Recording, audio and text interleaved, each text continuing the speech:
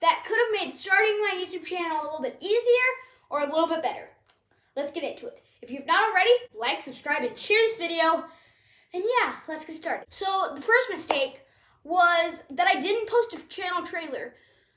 My first video was fruit snacks. It was a video of me talking about fruit snacks and how it's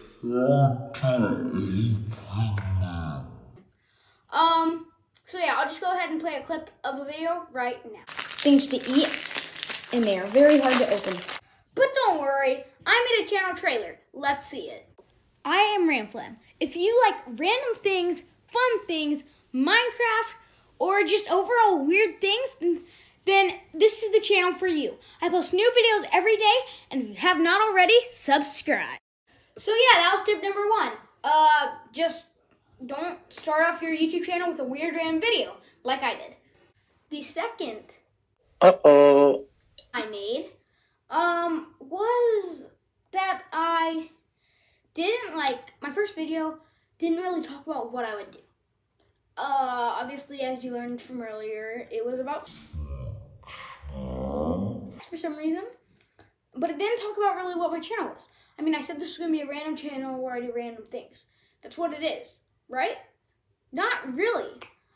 I've stuck toward 2 things: Minecraft and fun, cool things in real life. Yeah. So, random things, pretty random, but not really what my channel fully is.